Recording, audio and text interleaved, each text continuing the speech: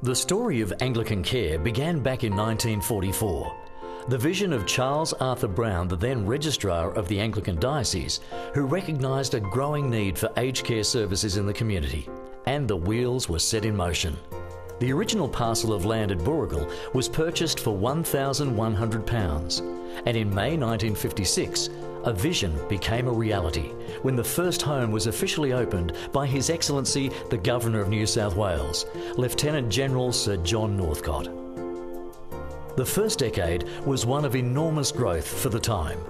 Mr. Fred Lane, the first of only 2 chairmen in Anglican Care's history, was appointed in 1955.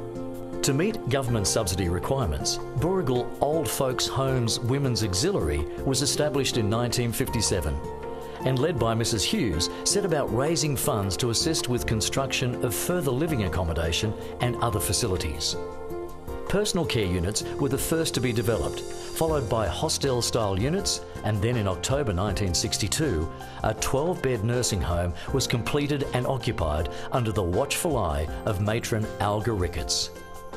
Development in the late 60s saw construction of the second stage of the nursing home, together with administrative offices, roadworks, a recreation hall, canteen and kitchens, and a chapel.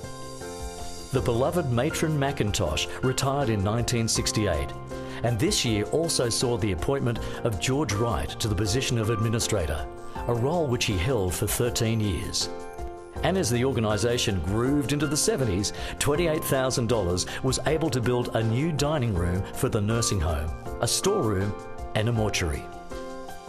Expansion in the late 70s and early 80s saw construction of a 40-bed facility with a dining room and kitchen for the whole village, which eventually became known as the Fred Lane Hostel, together with the commencement of a day therapy centre. The new nursing home was completed at Booragul in 1983 and named Maria Frith Lodge in honour of the considerable financial support from the Frith family. And the old nursing home was renamed Pilgrim Lodge, recognising Thelma Pilgrim's 25 years of dedication to the auxiliary. These buildings, together with Fred Lane Hostel, now make up the C.A. Brown residential home that exists today at Booragul. Like many in the Hunter, Anglican Care had its share of damage from the 1989 earthquake. The only building not to receive damage was the chapel at Booragul.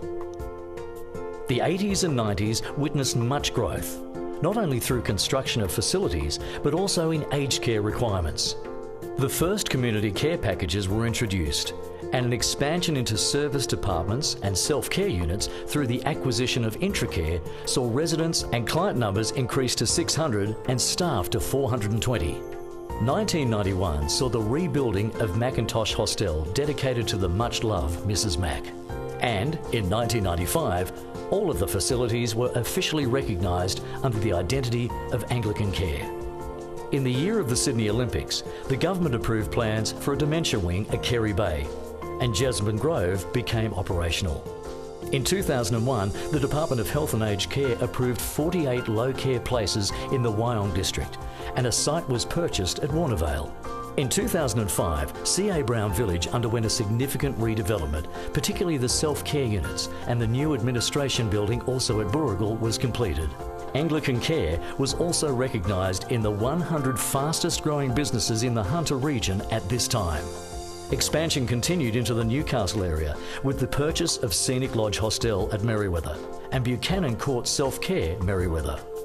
And in May 2006, Anglican Care celebrated 50 years of providing quality care and services to the community. What were the hopes for the future back in 2006? When we celebrate the 60th anniversary, I'd like to see us with some other sites sort of upgraded, with the site up at Scenic Lodge, some of that upgraded, and just being able to be number one in what we do, which is aged care, and delivering it out to the community as well as to the residents that live within the village. I would like to see some more interesting developed research perhaps on people going there and preventing Alzheimer's. I don't think you'll see low care or hostel facilities, as we call them, such. There'll be an increased participation in the community. I think community-based services will be by far and away the bulk of our business, but we will still have high care facilities such as nursing homes now. People will be maintained in the community by community support services as long as they possibly can. We're just moving into the EACH programs, which is extended aged care in the home, where you've got registered nurses going into the homes. People will be supported there as long as they can, till they will come into nursing homes for basically what will be palliative care at that sort of stage. And we'll be there to provide that quality of life and that excellent care all the way through the whole processes. So I think that's going to be the way it goes. I think the higher care and specific accommodations such as dementia and more people staying at home. In 2007, the Auxiliary celebrated 50 years of service, and much of what we still see today is through the hard work of the many loyal and dedicated volunteers of the Auxiliary. Following 13 years of service, CEO Dennis Byron retired in August 2009. However, his love for the aged care industry and Anglican care in particular meant he didn't stay away for very long. Dennis returned to oversee property developments and still today remains heavily involved in this area. In 2010, the brand new Scenic Lodge facility at Merewether was opened by the then Governor-General, the Honourable Quentin Bryce. Anglican Care has become widely recognised as a leader in best practice and a provider of innovative, award-winning lifestyle and wellbeing programs. Over the years, the organisation and our staff have been recipients of prestigious awards both locally and nationally. These awards include the ACS State Awards for Excellence in the Media, TAFE New South Wales Trainee of the Year, High Commendation in the Positive Living in Aged Care Awards, Better Practice Awards for cameos for empathy and dementia care, and the Take 5 calendar and the Memory Magic program, Hunter Aged Care Achievement Awards Trainee of the Year, to mention just some of the acknowledgements. The Anglican Diocese, through its provision of pastoral and spiritual care, delivery of chaplaincy services and links to the parishes, has been integral in the fabric of Anglican care, from where it began 60 years ago to the best practice organisation it is today. Well, Anglican Care as a vision started in local churches and saw a particular need to address the concerns of elders. And that relationship has continued over the years. As Anglican Care has grown, so have the parish's interests in those communities. And many of the people that live in the residences of Anglican Care are from churches. Many are not. But that doesn't matter. It's the deep connection that churches want to support people in the latter years of their life and to offer friendship, offer companionship, take an interest in what's happening in them. It's critical for the long-term future of Anglican Care and for the church that we're in this together. They're not by themselves and we're not by ourselves. We're in deep connection with an important segment of our community. The Dean of the Cathedral at the time, Dean Hardy, and some of the cathedral parishioners started out with the idea, acquired the land at Boorrigal, which really would have been the backwaters in those days, 60 years ago, and put 8 little units there and a matron, Leela McIntosh, and that sort of ethos has continued actually, where the diocese has been involved. Every bishop has been very caring and supportive. A lot of parishes, a lot of parishioners give of their time, and I think it's a wonderful mission outreach of the diocese. I do believe that. Anglican Care acknowledges the vital roles of past and present bishops, chaplains and parishes, and we look forward to the continued involvement of the diocese in the future of the organisation. As a testimony to its commitment to providing excellence in care and enhanced lifestyles, Anglican Care has been blessed to see many residents achieve some amazing age milestones, particularly the gorgeous Alice Barry, who spent many years at Greenmount Gardens and passed in 2011 at 106 years young. In 2012, Colin Osborne joined Anglican Care as CEO, bringing with him extensive experience in the health sector, a strong business ethic, and a desire to assist the organisation to continue its delivery of excellence in aged care services. Anglican Care has got a great reputation in Newcastle and the Hunter. It's an organisation of substance and reputation, and when the opportunity came to take on this role, I jumped at it. Under his tenure, Anglican Care has seen extensive growth in the organisation's care portfolio. I think that the organisation really needed to move away from that typical not-for-profit culture, and I think we've been able to achieve that. The organisation now understands that financial sustainability in the long term is the cornerstone against which you lay all of your strategic objectives. And we've developed a fairly significant and ambitious strategic plan and a range of initiatives specifically to pursue those objectives. And there's been a fair degree of commitment and diligence in doing the things that are necessary to achieve our strategic goals. I think our commercial result is far better than it has previously been. And of course, in any organisation, money is the lifeblood of being able to pursue the things that you want to achieve. So being able to get a better result from our operations has meant we've been able to plough a lot more money back into our capital works program, which in turn is going to be necessary for us to be able to meet the ongoing and increasing demand for aged care services. Colin was recently recognised for his dedication to Anglican Care and the aged care industry, being named by a National Industry Awards program as Most Outstanding CEO in the care sector. My role as Chief Executive Officer is to make sure that the organisation's well-being is protected and promoted. But the services that we provide, on the other hand, are incredibly important to maintaining the well-being and the lifestyle of people.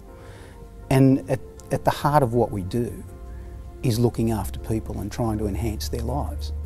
We welcomed Taree-based facilities, Storm Retirement Village and Bishop Tyrrell Place into the Anglican Care family in 2013, thereby expanding our services into the Manning region. In 2014, the aged care industry commenced a period of reform, and recognising the growth of the aged population and a growing need for palliative care, the role of nurse practitioner, palliative and dementia care was introduced. In 2015, Anglican Care was announced as the successful proponent to provide aged care services in Gloucester, and also saw the successful transfer of services from Lake Mac Care Services into the fold, signalling further expansion of the organisation and its ability to provide care and support to seniors. Warnervale Gardens celebrated its 10th anniversary, and design work commenced for the next stage of Northwood Retirement Living at Tinambit. And in a timely precursor to celebrating its 60th anniversary, redevelopment of C.A. Brown at Booragul also commenced. Also in 2015, Anglican Care residents went to the Olympics, that is, the Senior Olympics. Anglican Care is governed by a volunteer board of directors. The role of the board is to provide governance and strategic direction to assist senior management and staff to ensure high quality care and service delivery. The current chair, Mr. John Kilpatrick AM, will this year celebrate 45 years as a member of the board, and the past 35 years of those as the chairman. I've enjoyed every minute of it. We've seen Anglican Care grow from, there was only one village at Booragul when I started.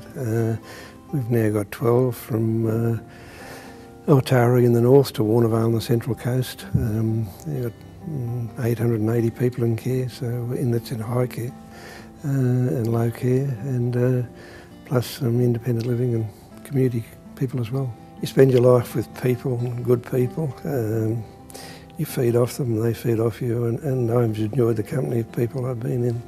Anything I've done, and there's some lovely caring people involved in Anglican Care, and I've enjoyed being with them over the years. In honour of his dedication to the organisation, Anglican Care's new aged care home in Toronto, due to open in June 2016, will be named Kilpatrick Court.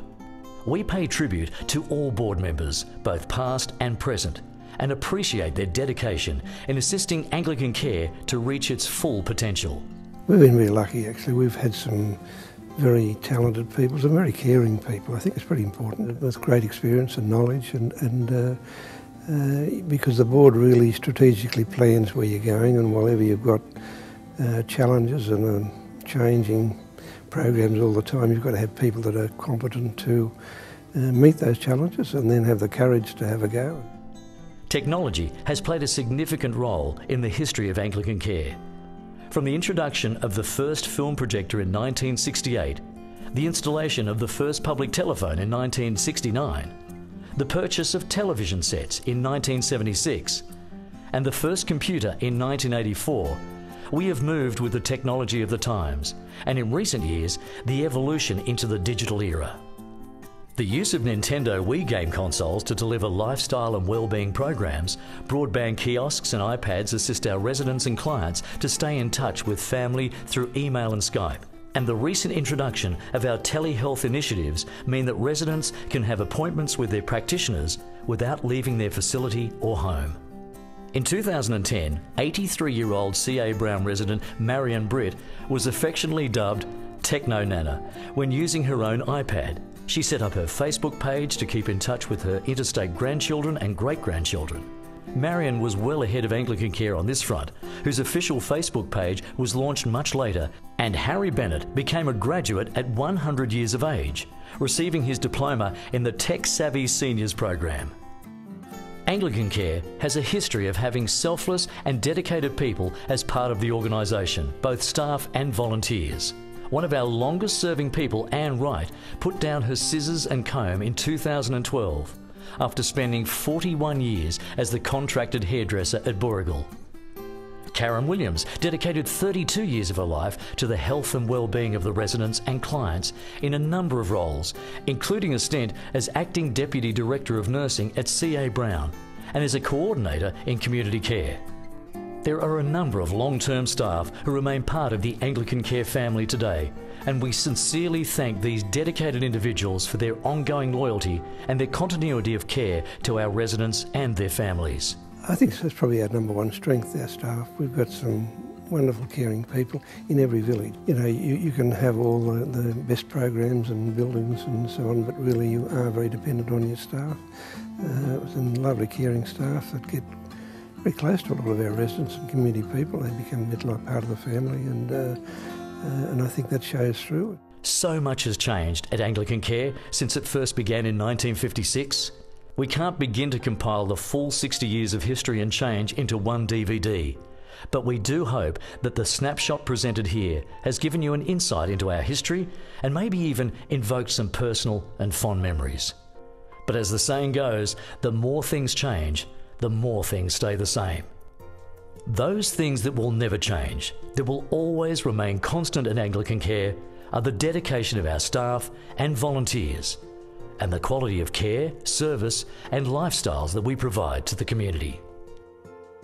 Well, celebrating 60 years is no easy matter because there are many people on that journey. When you look back at 60 years, the decisions, the deep sacrifices of people that made it happen, the people who made the decisions, who built those buildings, we celebrate their work, their endeavour, their imagination.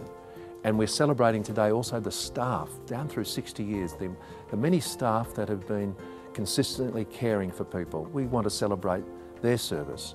And we want to celebrate the residents themselves, that they've found a home beyond their home, and they have a place in our life. So we have, I think, a holistic response in the celebration, and we want to celebrate with the wider community. I think it's a nice milestone. There's a lot of things have probably started and finished before this, and I can see us growing from strength to strength. We've got a lot of plans at the moment, and there's always going to be a need. We're all getting older. I'd like to see it continue for a few more years for my sake. It's something special, and I really enjoy it. 60 years for any organisation is a pretty significant milestone. And I think, you know, it's important that we do at times, particularly at these milestones, just take a moment to reflect and think and you know, be thankful for what it is that we've been able to achieve. Often, you know, organisations don't celebrate their successes and their milestones, but we think at Anglican Care it's okay to have a bit of fun, and we're looking forward to a party.